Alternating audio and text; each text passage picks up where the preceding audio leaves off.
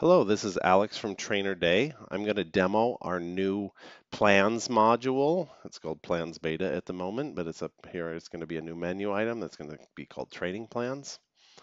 And this particular video is showing how to create plans. And, if you're a plan author, how to create them. You can create either private plans or public plans, and I will show that. Okay, so here I am. I've simulated that I have no plans.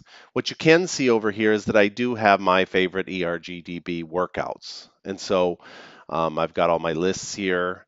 What I do recommend before you create a training plan is to create a bunch of lists or create some lists and get some workouts in there that you want as a part of your plan so that you're all organized. So just make sure that your my library up here has got workouts in it, and then you'll see these over on this side.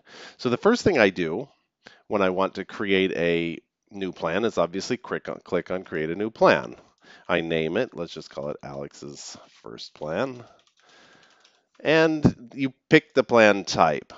If you're not sure, you can just say other. A base, a build, a peak, or a race. I'm going to have definitions of what these are, but generally these are the American standard terms or very common terms in America, let's say, for the period type.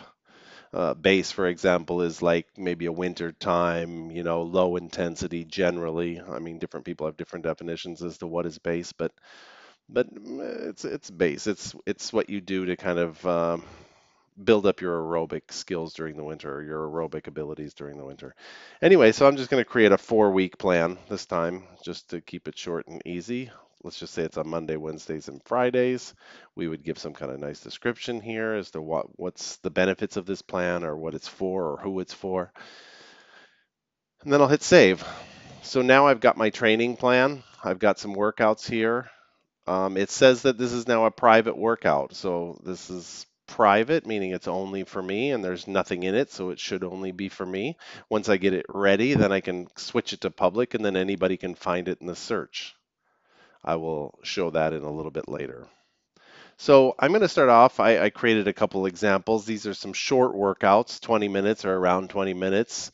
Let's just say we're going to start. This is a base plan, and let's just say this is a very minimalistic base plan because they're 20-minute workouts. I only have one in here right now, but I'll go ahead and just drag that on here. Monday, Wednesday, and Fridays. So the first week we're just doing something really easy, just 3 recovery rides. This is for maybe, let's say, a total beginner. And then maybe the next week we'll start off with one a little bit harder, not much.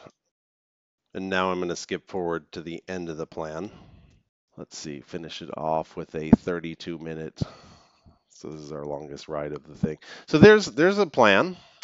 And I can just go ahead and make that public. So I say, okay, yes.